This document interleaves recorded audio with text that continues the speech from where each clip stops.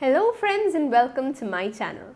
In this video we will be learning about the lateral ventricle. To begin with, this is a left lateral view of the cerebrum showing the ventricles of the brain. The ventricles are a set of communicating cavities within the brain.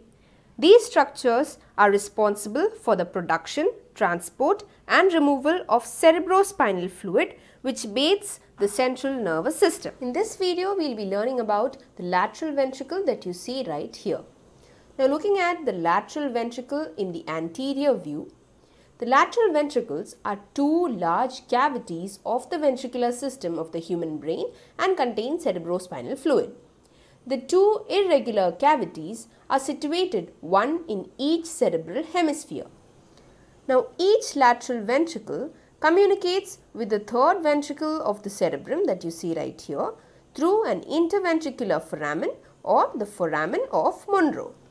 Now each lateral ventricle consists of a central part and three horns, that is the anterior horn, the posterior horn and the inferior horn.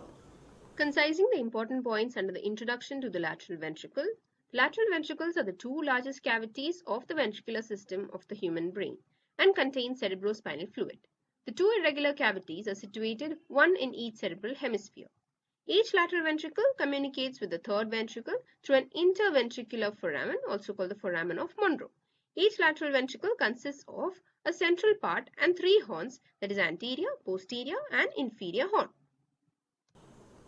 Now let's learn about the central part of the lateral ventricle in detail. The central part extends from the interventricular foramen in front to the splenium of the corpus callosum behind. Now let's learn about the boundaries of the central part of the lateral ventricle through this diagram, which is a coronal section. So firstly, the roof of the central part of the lateral ventricle, as you can see, this is the central part of one lateral ventricle and this is the central part of the other lateral ventricle. So the roof is formed by the undersurface of the corpus callosum. As you can see, this is the body of the corpus callosum and the roof of the central part of the lateral ventricle is formed by the undersurface of the corpus callosum. Looking at the floor of the central part of the lateral ventricle right here and here, it is formed by the body of the caudate nucleus, this and this, the stria terminalis right here, here, the thalamostriate vein, the choroid plexus and the upper surface of the symmetric half of the body of the fornix. Moving on to the medial wall of the central part of the lateral ventricle, it is formed by the septum pellucidum right here and the body of the fornix. Now let's look at the choroid fissure that you see right here. It is the line along which the choroid plexus invaginates into the lateral ventricle. It is a C-shaped slit in the medial wall of the cerebral hemisphere. It starts at the interventricular foramen and passes around the thalamus and the cerebral peduncle to the uncus.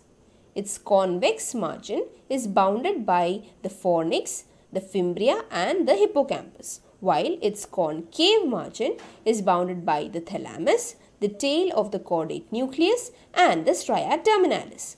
At the fissure, the pia mater and the ependyma come into contact with each other and both are invaginated into the lateral ventricle by the choroid plexus that you see right here. This is the choroid plexus of the lateral ventricle.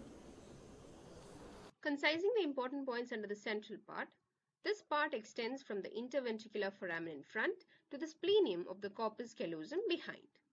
Looking at the boundaries, the roof is formed by the undersurface of the corpus callosum, the floor is formed by the body of the caudate nucleus, the stria terminalis, the thalamostriate vein, the lateral portion of upper surface of the thalamus, the choroid plexus and the upper surface of the symmetric half of the body of the fornix. The medial wall is formed by the septum pellucidum and the body of the fornix. Now looking at the choroid fissure, it is a line along which the choroid plexus invaginates into the lateral ventricle. It is called the choroid fissure. It is a C-shaped slit in the medial wall of the cerebral hemisphere. It starts at the interventricular foramen and passes around the thalamus and cerebral peduncle to the uncus. Its convex margin is bounded by the fornix, the fimbria and the hippocampus, while the concave margin is bounded by the thalamus, tail of caudate nucleus and stria terminalis. At the fissure, the pia mater and the ependyma come into contact with each other and both are invaginated into the ventricle by the choroid plexus. Now let's learn about the anterior horn of the lateral ventricle right here. It is a part of the lateral ventricle which lies in front of the interventricular foramen and extends into the frontal lobe. It is directed forwards, laterally and downwards and is triangular on cross section. Let's look at the boundaries of the anterior horn of the lateral ventricle. Anteriorly, it is bounded by the posterior surface of the genu and rostrum of the corpus callosum.